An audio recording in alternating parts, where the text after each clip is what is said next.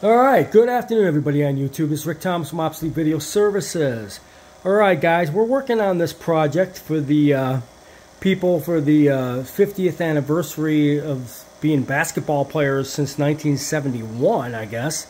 These guys are in their 70s and 80s now, and just thought I'd just show you guys the process. We're running this deck, or this actual tape, on the actual machine that it was actually done, which is a Panasonic, which you guys know right there. Now, the Panasonic came in color and black and white machines. Well, this particular tape was done on a black and white NV3020, I believe, which was a black and white machine. The video was hot, so I was able to actually bring the level down a little bit, back down to under the 100% mark, so it ain't so bright and oversaturated. It looks really good. The stability is really good. Playback stability is fantastic. Time-based correction corrects a lot of that. Also, time-based correction removed a smidgen of the noise that was in this video. It's got a noise reduction built into the card, so when I'm making the adjustments below, I can actually tell it to remove noise at the same time. And as you can see through time-based correction and capturing to a computer, with the levels being where they belong, it's pretty decent video. It came out pretty good, actually. This was shot on a black and white camera, and a Panasonic NV3020 is my best guess. It is black and white. It's not color. And as you can see, between the stop and starts, the time-based correction locks that up so it's not drifting everywhere. So when you're running a tape like this, especially one that was recorded, you know, at a school or something, back during the day with those old black and white cameras on these units, you know, the stability wasn't that great because the video technology wasn't that great. EIAJ video technology is not the best, guys. It wasn't the best video in the world. The cameras were very primitive. They were black and white, unless you got into the color ones a little later on. They came with the color cameras, which was a much more expensive process.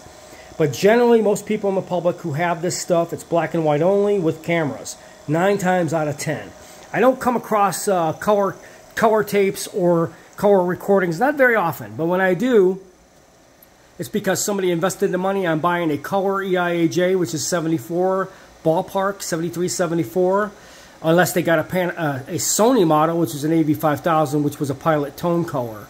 But as you can see, time-based correction is really locking this video because it does have stability problems between takes, between stop and starts of whatever camera they were using. But we did lock that into a good video level, so it's highest that it can go, but we just don't want it oversaturating over 100%. This time-based corrector, or TBC I use, is state-of-the-art studio grade.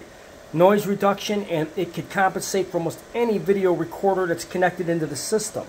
It's a very expensive and very high-tech piece of equipment that does correct a lot of video problems, especially with some videotapes. If you're buying cheap time-based correctors, they don't all work with old video equipment. You will have issues. I decided when I built my system, I was going to build it television studio grade, so that way I can get around all these problems with old video decks, which is what I did. And especially with a lot of these open reels and the noise levels that these machines make, you want to have a very good, high professional, top-of-the-line TBC. But as you can see, this tape is 1 hour long. And basically, they recorded it, and he kept stopping and starting, which drives video sync crazy on these earlier recorders. This time-based corrector I use locks it in real fast between the black breaks between the stops and starts, so it kind of stabilizes the recording all the way through. As you can see, it locks it real quick between the stops and starts, which is what you want. That means you got good time-based correction going in between the production of the video. But a lot of people out there can't invest in buying time-based correctors like this, which is for television stations. There is time-based correctors on eBay that actually does do the job. You just got to know which ones to buy. A lot of these real cheap time-based correctors don't correct the problems. You still have a lot of issues with tapes. So highly recommend you buy yourself a good TBC when you're on eBay or online, because TBCs are everything, guys, with this type of production. If you're dealing with vintage video and obsolete video formats that are close to 50 years old into the 60s, you need a good time-based corrector to to capture good recovery on video when you're playing them back. It's got to be able to really assess the video deck you're coming off of, so to correct the errors and issues of the tape and the mechanism itself to get a good stable picture when it's playing back. Basically what a time-based corrector does is it corrects the errors in the mechanics of the VCR that you're playing the tape on.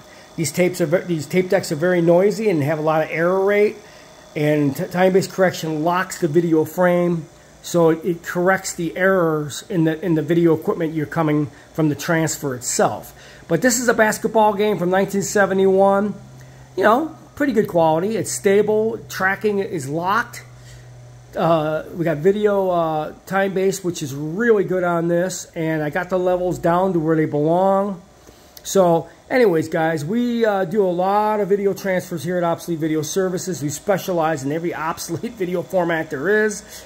You know, and my machines are serviced before they go into service. You get it? You repair them before you actually start using the decks. This is what we do here at Obsolete Video Services. And of course, as you can see, we get incredible quality out of the recordings that we recover from. If the tapes are recorded really good as they can be done on the machine of the time, then the recovery 50 years later, such as now, you'll be able to recover them really good into a modern format. So here you go, guys. A 50-year tape, 50 years ago, basketball. Hope you guys are watching. Hope you enjoy this recording. It was a pleasure and honor for Obsolete Video Services to work on this. I hope you guys have a great anniversary. This is Obsolete Video Services. Hope you guys enjoyed this video.